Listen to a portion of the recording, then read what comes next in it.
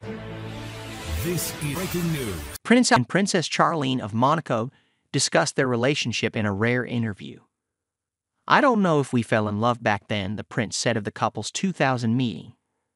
The royal marriage between Prince Albert and Princess Charlene of Monaco has been a source of public intrigue since before they even tied the knot in 2011.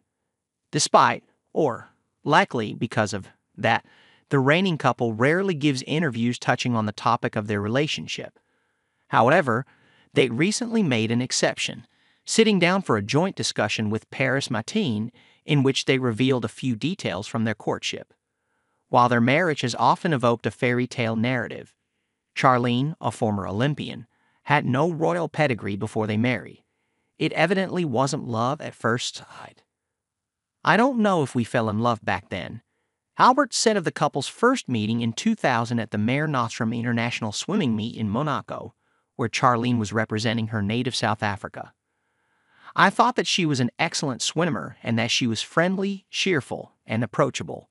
We had a great time." The royals also laughed about a time when they were dating that they broke Charlene's curfew. "I don't know if I should say this, but that night I got her into a bit of trouble because I didn't get her home in time," Albert revealed. Charlene agreed, admitting, "Yes, I did get into a bit of trouble that night, but we won't go into that." Albert, who is the son of the late Prince Rainier Aguilar and actress Grace Kelly, has been the subject of a number of scandals over the years, including fathering multiple children out of wedlock. So his marriage to Charlene, 20 years his junior, came as a surprise to many.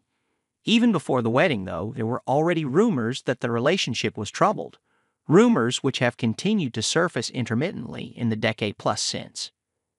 In 2021, these seemed to reach a fever pitch when Charlene spent more than 6 months in South Africa, reportedly due to an ongoing ear, nose, and throat issue that prevented her from being able to fly. Shortly after she returned to Monaco, it was announced that she would be entering a treatment facility to deal with exhaustion, both emotional and physical. That episode was followed in 2023 with persistent speculation that the couple had separated and planned a divorce.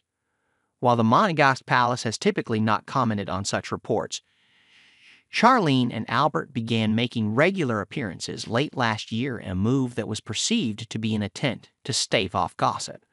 Earlier this year, Charlene even made a rare appearance wearing her engagement ring.